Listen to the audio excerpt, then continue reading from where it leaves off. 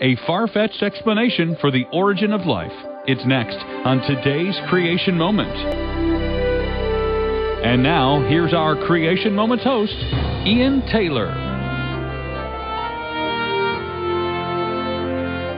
Would you believe that life on planet Earth was the result of icy comets striking the Earth's surface long, long ago?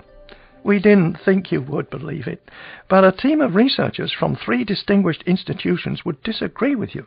To understand the effect of a comet hitting a planet, the researchers fired ice projectiles through a high-speed gun at targets that were icy mixtures that they said had compounds similar to those found on comets. When the ice chips stopped flying, they discovered that the impacts had created some amino acids.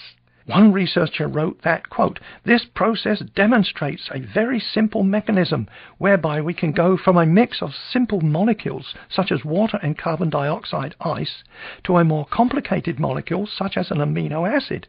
This," he wrote, "is the first step towards life. The next step is to work out how to go from an amino acid to even more complex molecules such as proteins." Good luck with that. Scientists have been attempting to do that since 1953. Proteins, the real building blocks of life, are light years away from amino acids. How sad that scientists are wasting so much time looking for answers to how life began.